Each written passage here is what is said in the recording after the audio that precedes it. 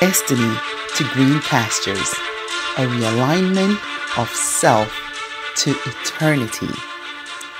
Where are we on this journey of realizing our green pastures? How is our realignment process going? Here at Green Pastures, we focus on the realignment of our flesh because our spiritual part doesn't need to be realigned, doesn't it? Our spiritual part of our bodies are housed in our soul department. And so we know that the soul is immortal, perfect, eternal, incorruptible. So the only part of us that we have to worry about is the flesh. And as chaplains, we are primarily pastoral care providers.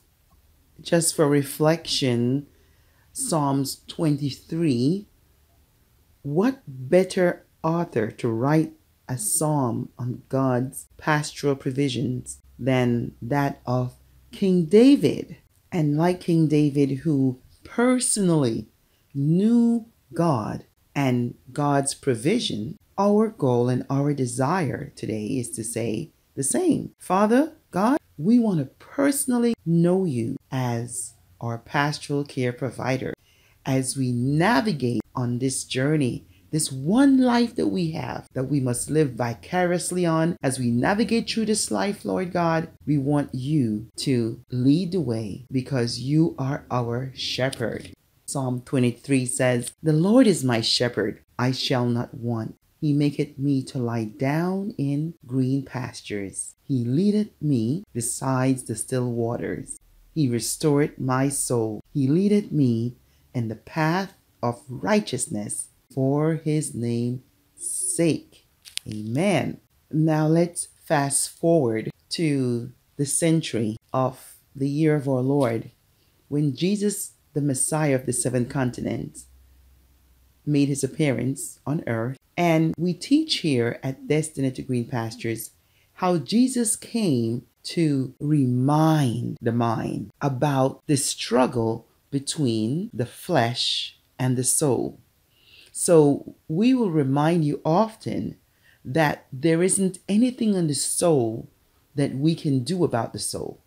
The soul is perfectly intact because it is immaculate, perfect, eternal, ancient, and incorruptible.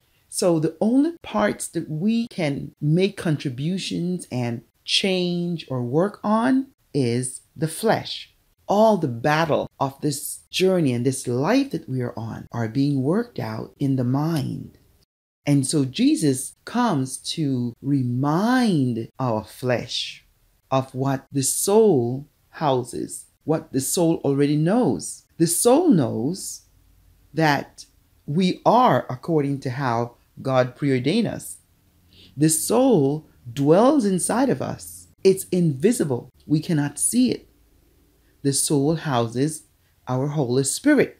And this Holy Spirit is perfect. This is the Holy Spirit that Jesus often referenced when Jesus shared with us about his Father relationship and how he was reminding us that we too can get to this place where we live on earth knowing that we are eternal in our spiritual dwelling place where we came from.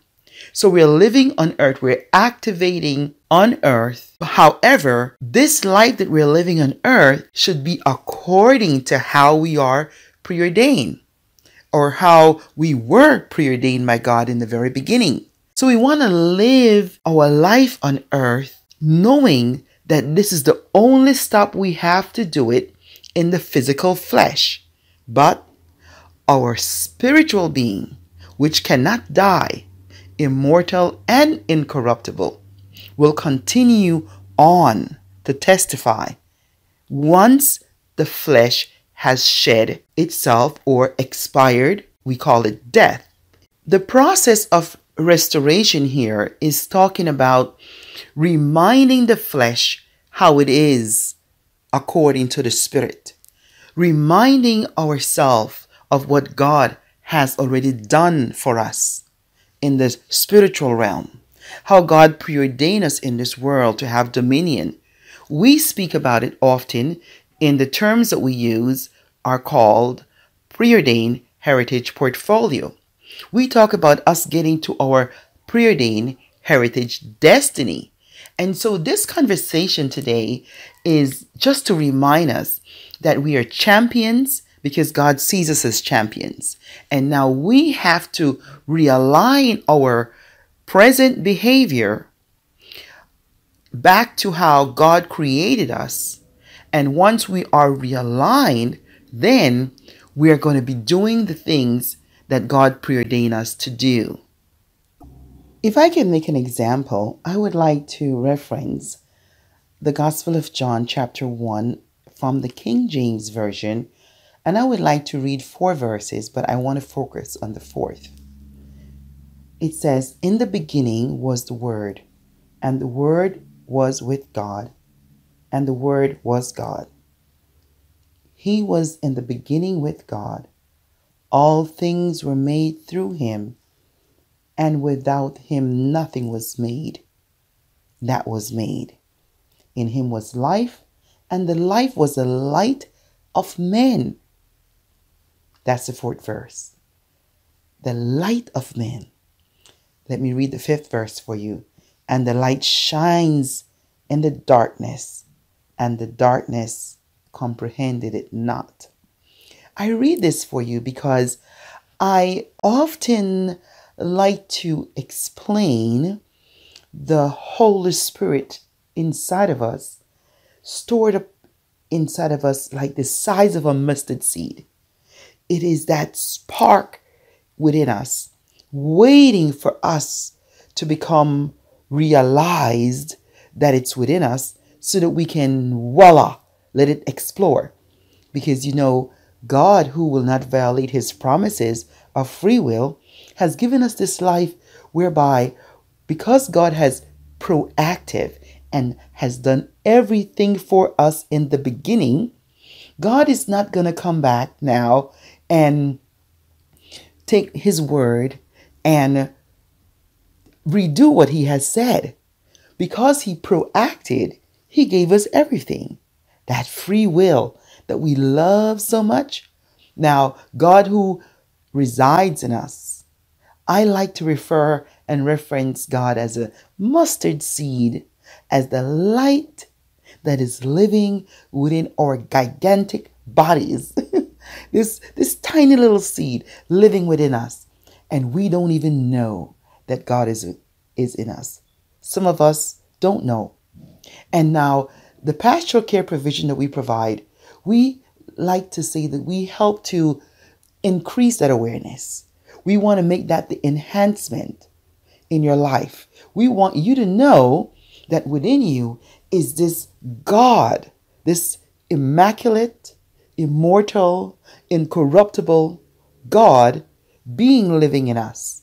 And we don't even know, because it's as if God is living in the darkness. Now, I know the scripture of Jesus was talking about the living of Jesus in the world, and the world comprehended not that this is the light, and that Jesus is the light for man. And the man that we're talking about now, I want to reference it in modern days terms. We're talking about humanity, all of God's children, all human beings, not segmentizing or dividing. Regardless of who you are, as long as you're a human being, you are this man, amen, that Jesus wants to explain the relationship that exists between God our Father and us man. So Jesus came to remind us about all these dynamics, amen, because he had such a divine relationship with his Father. And now he is reminding us how it is. Hallelujah. If I can reference the book of Genesis chapter 1 verses 26 through 28, when we're going to be reminded again by the author of that scripture that shows us that, okay, God is saying that I made you in my image. Let us make man in our image. This whole idea about human being so powerful because we're so physical, we really need to take a step back and understand that we're dealing with ancient of ancient. And this world is not going to end today because we are living in it. Let's prepare for a world that is going to live another 1,000,000 years until God says so. I know we have climate change issues. I'm aware of that. But no one can destroy this world completely. There will always be one person that God will leave to be able to bring it back together again. We saw the narrative story when we talk about Noah and the ark. We saw that narrative. And when we talk today about climate change, I don't want to stray away from the subject too much, Lord, but I hear the Holy Spirit saying, just make some current references here. When we think about climate change today, and we think about how atomic bombs exist, we think about how submarines exist, we know the ocean is there, and when one person has the power to press a button, and then he or she presses that button, and the button erupts underwater, all the way in the deep seas, and no one sees the things that we do in the darkness. And then when that water overpowers up and becomes a tsunami, and people die, God gets the blame. But it's what we do in secret and in darkness that cause this volcanic behavior amongst humanity. And we always go back to blaming God. But here is this that I want to focus on. So God, who has given us the ability to live in his image, who have created us in his image, we have to be the one to be reminded of it. Some of us have totally forgotten. We have moved so far away from God because of what? Our environment. The environment that we live in has caused us the trauma, caused us to have transference, caused us to have pain. Some of us have had issues of abandonment, like myself, right? You know, that was my P at one time. I once suffered from trauma of abandonment upon my mother's death. Amen. I thought, well, why is it that my mother should have left me? Why did she even born me? My life became so miserable at a certain part of my life that I questioned, why did you even make me? And I was angry with God for so many years. Amen. Because I believed that my mom abandoned me. Now I was a child, but remember, that's what I believe. And she died. It doesn't matter. That's what you believe as a child. So children need to get counseling. Whenever a child loses a parent, we need to understand that if we do not address it, you will become possibly like me. And so God has this plan for our lives that no matter where we are and no matter who we are, God will always send someone.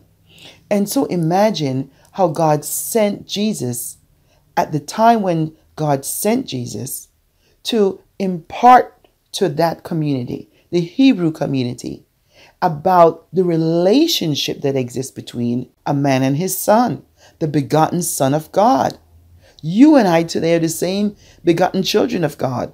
Jesus wants us to know this. God intentionally is always thinking about us. He will always send someone to remind us. Ever since Jesus the Christ, the Messiah of all humanity, came, it's like a breath of fresh air. It's like God can finally relax and cruise because God knows that it is finished. The work that Jesus, the Messiah, was given to do, he gets a big check. He gets to wear his crown. He gets to remain the Christ. The question is this: do we know what title God gave us before we were born? Do we know the titles that we were preordained with? They are hidden within our assignment. And the same way how our assignment, which God gave us in the beginning of time, some of us don't even know what it is because it is hidden still. The same way how that is hidden, then your identity, your crown, your title is hidden. And so the purpose of Destiny to Green Pastures is not only to live vicariously, prosperously in this world, to live abundantly, like Jesus often reminded us. He said, you know who comes to steal, rob, and destroy? A thief, he says. He said, but I come to give life abundantly. That's the Gospel of John 10:10. Do we realize that we only have one life to live? And we need to ask ourselves, how are we living our lives? Are we living it the way God preordained it to be? Thine kingdom come, thine will be done on earth as it is in heaven? Are we living our lives the way God preordained it to be for us, with all the promises and all the blessings? I can't even get into that today. We teach that at another section. Amen. You can listen to those other messages about what's inside of our preordained heritage portfolio, the way God wants us to live and to prosper. Beloved, prosper. Above all things, I wish that thou wilt prosper as your soul prospereth. Constant reminders of how God is so intentional for us to get this life assignment. And then finish your course. The course of life, finish it so that at the end of life's journey, we will be able to say, like what Jesus has said, it is well done. We will be empty at the end because we would have taken everything that God preordained us with and would have completed our assignment. We would be empty vessels going back home. Our flesh, of course, will go into the earth, but our spiritual achievement, amen, will reign and say, yes, God, you sent me to this world.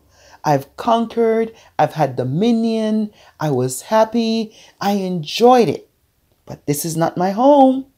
I'm coming back home. And we would have had done everything that we were supposed to do. One life, one chance to get it done. Where are we in our destiny?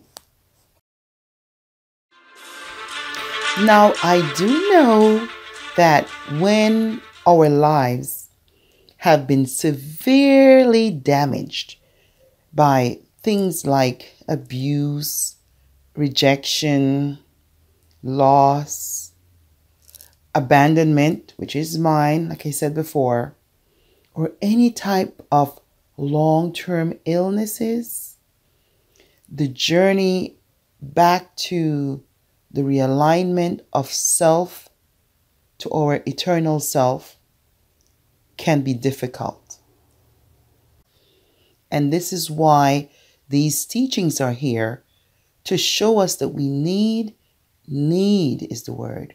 You know, we often use the word need erroneously for many things, because the only thing that we need is God. Everything else is on a desire basis.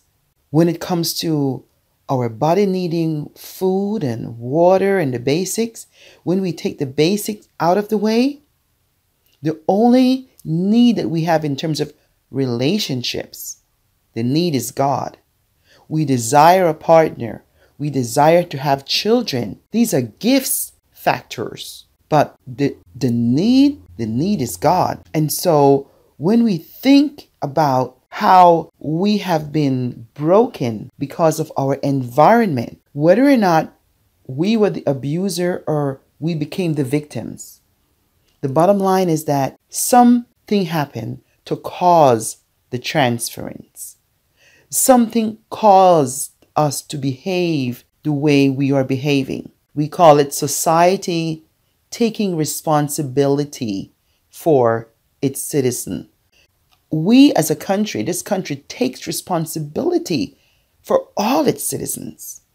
Everything from child preservation before you are born to children being preserved after they are born. This country labors with its citizens. That's what God does. God labors with his children relentlessly. Have we noticed that God doesn't have anxiety? Have we noticed that God is not double-minded? Have we really noticed, amen, that God does not react? Why? Because God is the proactive God. All that God intended for us was done in the beginning. Like systems within systems. I mean, we're systemic. We all have a beginning and an end. If humanity can have any complaint about God, many of the complaints would line up in this one area. Humanity wants to know, why aren't we flesh eternal? Why are we only spiritual eternal? Why couldn't this flesh continue to live? Is what humanity wants to know. And they could be angry about that. I mean, I'm not saying they are. I'm saying if that will be the only place humanity would have a leg to stand on, asking God, why didn't you make us eternal beings? But God created us. So if you create something, right, it has a beginning and an end. So that was intentional on God's part. That was not a double-minded factor that, oh, by the way, you all are wicked, so I'm going to condemn you. That is not the Father at all. So let's go back to the model of Jesus, the Messiah of the seventh continent. Jesus reminded us that he came to give us abundant life. Then the relationship that Jesus taught us about was that of his Father and himself, that they were one as we are one.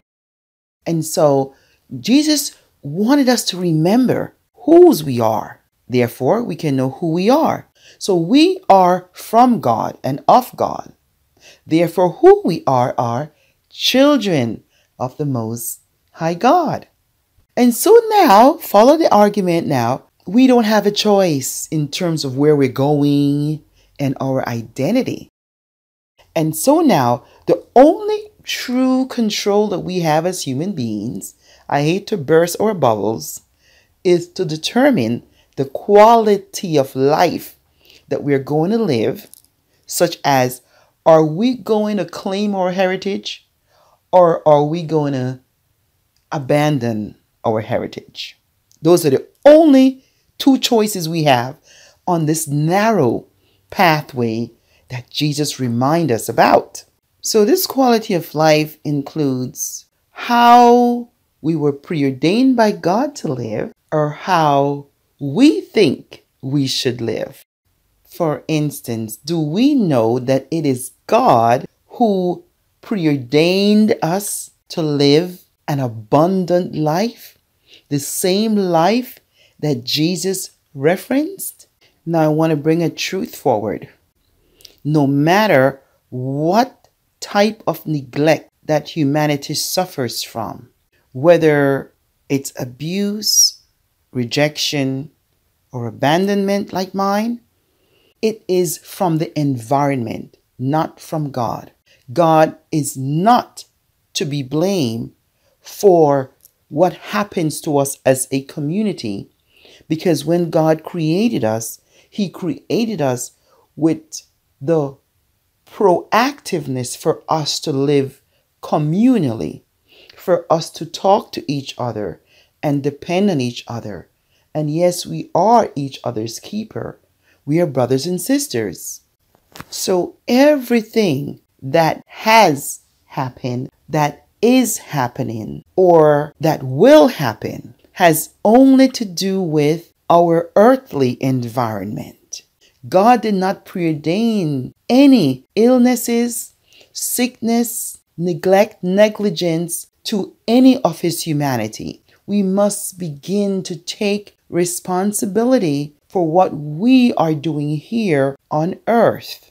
Because God has preordained us to have an abundance of life, to come and enjoy our lives, it means that when you take a look inside of your preordained heritage portfolio, what you will see are all the blessings that were preordained long before We came forward. That is how good God is. We will see nothing more than the great promises of God, God's great intention for us, how intentional God is about us, how much He loves us. And this is what Jesus came to remind us about. So we have to now remember that it is God who preordained us to have this abundant life, who preordained us to live vicariously and to have all the riches that were meant for us to have this life and to get to know Him before we even came out of the birth canal into the world's tunnel. We came from this rich godly environment who preordained us to be just like Him. So if some of us have forgotten, then these types of conversations are to remind us how we are to re-navigate our lives, to move towards our destiny. We also want to be intentional, to live the life according to how we were preordained to be, and not according to how our environment shaped us to be. Now there's one goal I want us to keep in mind as we navigate through. God is not responsible for the things that we have done or for the things that others have done onto us. So whether we are the cause of the abuse or the abandonment, the rejection or the hurt, or whether we are the recipient of it, those are all environmental influences that we are responsible for, because God gave us this world for us to have dominion, but also for us to care for it. And so one of the greatest things that we all know, that God has given us free will. And it is the free will that we have that we must be accountable for. It sounds like free will, two little words. But those two little words have so much impact. They're assets. Have you ever seen where you can go to the store and you can buy everything because you're rich? You can buy anything. And so you can buy so many things that you become overclustered. You can be a hoarder. Some people hoard expensive cars. Some of us hoard expensive houses. But we hoard so many things because what? We can, and we have the money. But we don't even know why we hoard these things. There's a phobia why we do these things. And so the same way how we have free will is impacted on anything that we want to do. We can get anything, do anything, be anything. So you imagine you bring all the groceries into your house. Well, chances are you can die young too from obesity, from greed, from gluttony. We can draw diseases onto us that is generational. And because my mama did it, my first generation and my last generation, my fourth generation going backwards did it, now we are impacted by it because of the blood disease that have traveled through the hereditary or DNA, not God's DNA. With God's DNA, we were programmed, we were preordained to take a look at our free will and exercise it as a gift. But of course, our choice is we can also be abusive. We can abuse our gifts. And so free will is a very powerful, rich, loaded state of being. If we had to pay for everything that we were free to do, how poor we would be, or how rich we would have to have been in order to afford all the choices that we made. If someone were to charge us, and do you know if human beings could, they would charge you for the very air that we breathe? But imagine if someone were to be able to charge us for every decision that we made. How rich would we have to have been? How rich would we have to be? So it's a very powerfully compounded two little words. Free will. God gave it to us. And so because God gave it to us, we can afford to do everything, including forget about God, including disowning God? Does that make sense?